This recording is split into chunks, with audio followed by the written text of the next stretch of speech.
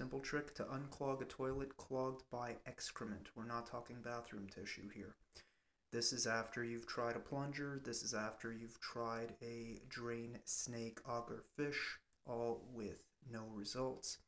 First off, lay down newspaper for splash protection. Secondly, boil water. Simple as that. Thirdly, use the plunger to try to reduce the amount of water available in the bowl.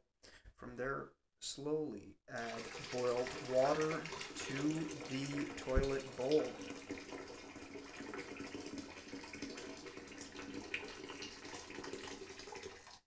Once the toilet bowl is filled with boiled water, simply flush.